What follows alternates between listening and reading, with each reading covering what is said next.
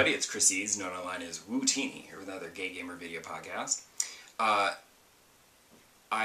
have a lot to talk about this week, because I actually took the week between Christmas and New Year's off work, something I don't usually do, but things have been going very well at work, and I hit my monthly goals, like, before Christmas, so I was like, let's take off Christmas to New Year's and take some time, because I have a lot of vacation days left, because I didn't take vacation a lot this year, because why take a day off? You're just going to stay home, and I work from home, so I'm not doing anything differently, except I'm just not sitting there working. But I took the week off, and of course couldn't do anything. I couldn't go out and do anything, so I sat at home and watched movies and played a lot of video games. So let's just jump right in. Obviously, I've been playing a lot of Animal Crossing, because I play Animal Crossing every day, and I'm going to play Animal Crossing every day until I'm dead. And then I hope that I can play it in the afterlife.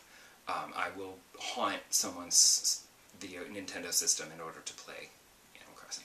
I have to say, I was slightly disappointed by Christmas in Animal Crossing, because I preferred in New Leaf how people would ask you, say, oh, I want something red, or I want furniture, or I want carpet, and then you'd like make a note of all of their requests, and then when Jingle gave you the bag, you had to figure out, like, okay, they wanted red, that could be this or that, but they wanted carpet, so that's definitely this, so that'll be that, and it's a puzzle.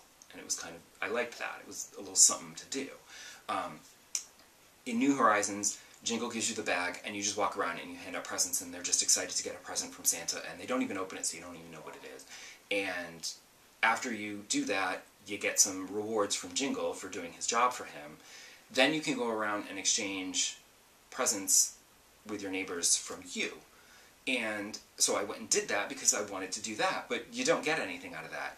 You can wrap up toys or whatever, I guess, and they'll just give you toys back. So you're just basically, there's like, whatever, those 5 or 6 different toys that the store's been selling, and you just exchange those amongst yourselves. And it's like, what was the point of that?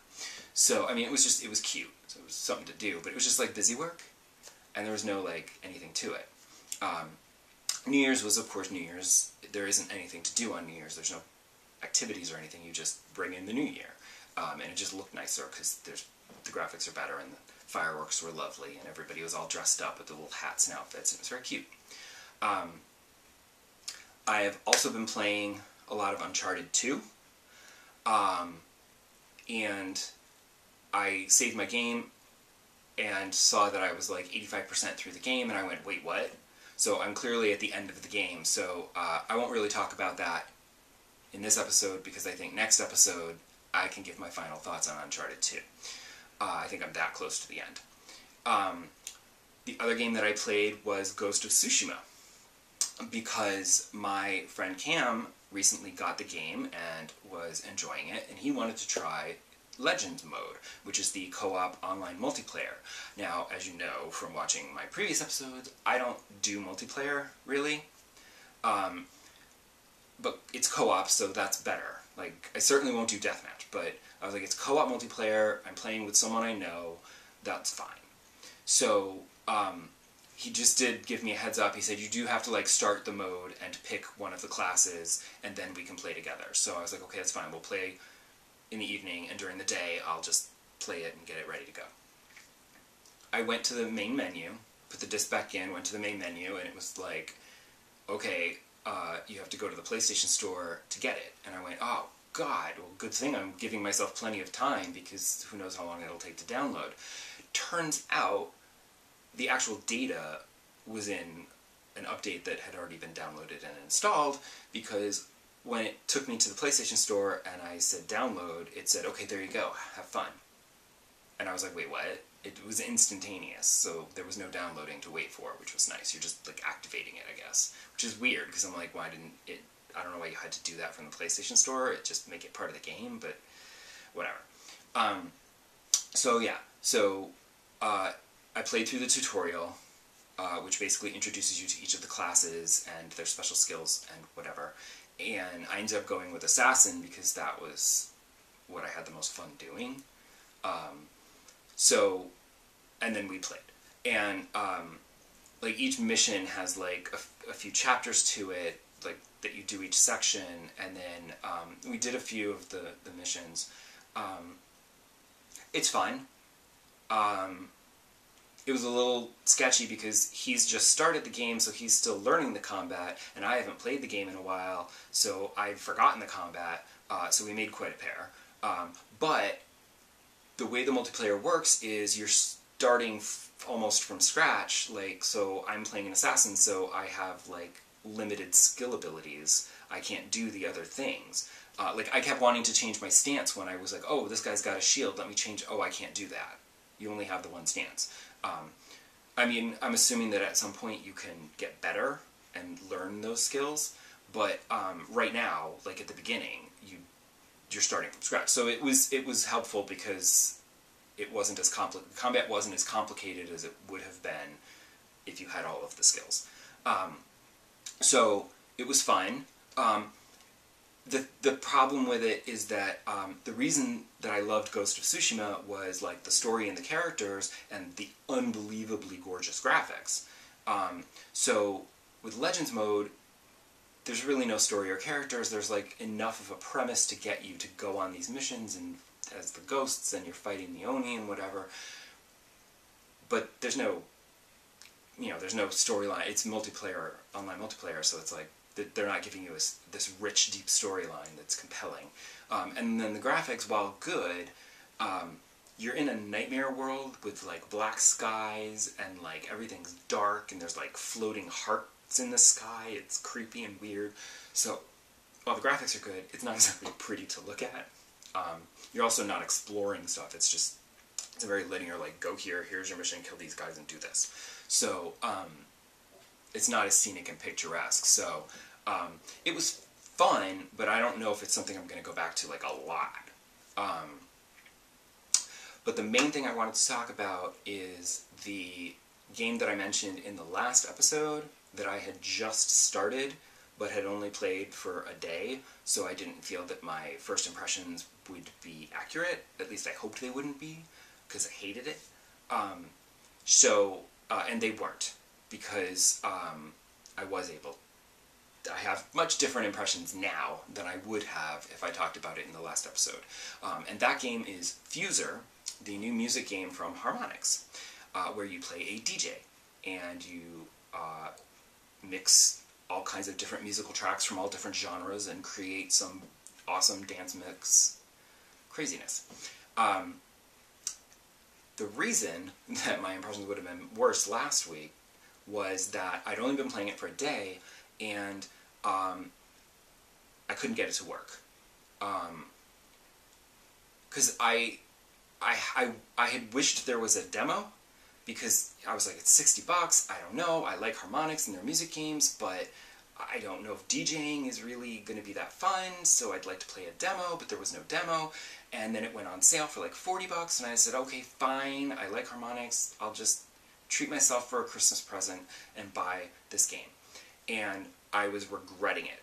For days I regretted it, because every time I tried to play, like the first tutorial is like, okay, here's how it works. You drop this record, and this record, and this record, and this record. And then you drop another one, and then you mix them, and you mix different sounds from different genres in music and everything, and it all sounds cool together. And it's like, okay, that's fine. And then the second stage of the tutorial was like, now you have to drop them on the downbeat to make it sound better. And the problem is that I could not get that to work. And I'm like, I have rhythm. Like, I have no problem with Rock Band, I have no problem with Dance Central. I can't sing, so I have to kind of fake it for, like, Rock Band and SingStar and Lips and whatever. But, like, I thought I had rhythm. And the thing is that, like, and I was trying everything. Like, I was going by, like, the arrow on the record. I tried going by the lines on the deck.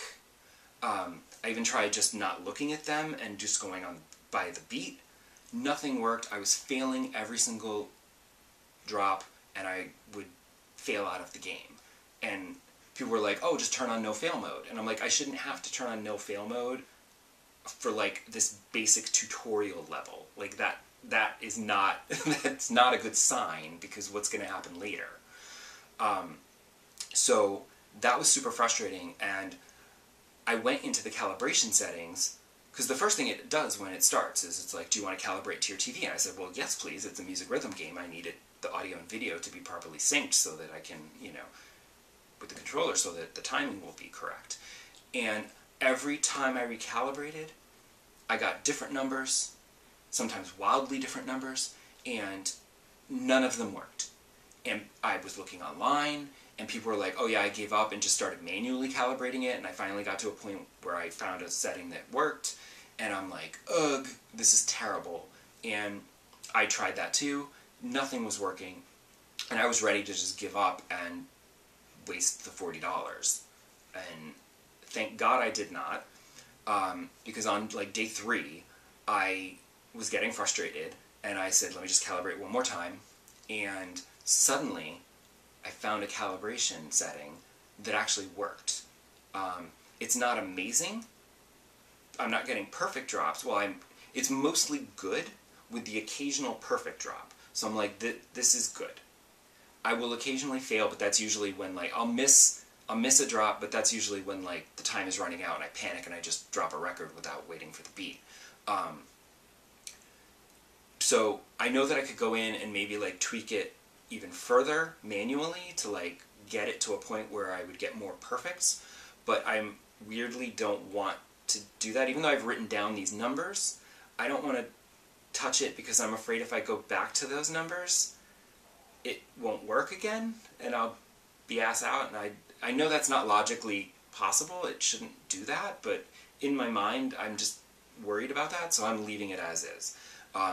Because now the game is playable. I'm able to get enough, I can get the drops to work good or perfect, and I can get through the stages and play each set, and like once or twice I'd fail out and then I would just do it again. But overall I've been able to get decent scores and it's fine. I can get like 2 or 3 stars and get through a stage. And then I actually just did one where I almost made it to 4 stars on my first try, and I was like, yeah. Although I'm not sure exactly what you have to do to get to 5 stars. I think you have to just do like nothing but perfect drops. Like not even good drops. They have to be all perfect. Then you could get a 5-star rating. I don't think that's going to be actually possible for me, unless I go in and tweak the settings. But I am getting a little better at the game as I go on, because now I'm able to play it. So my impressions are very different.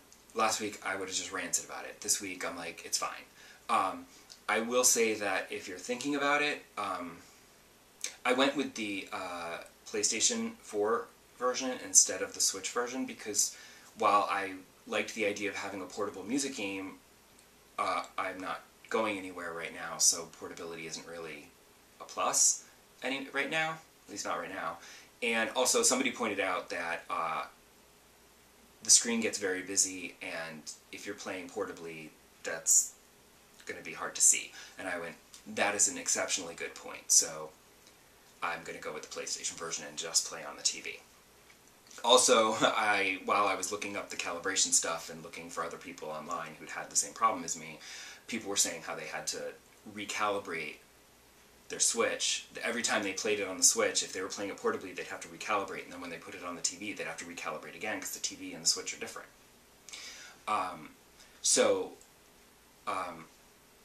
The game is fun, but I will say, if you're thinking about looking into it,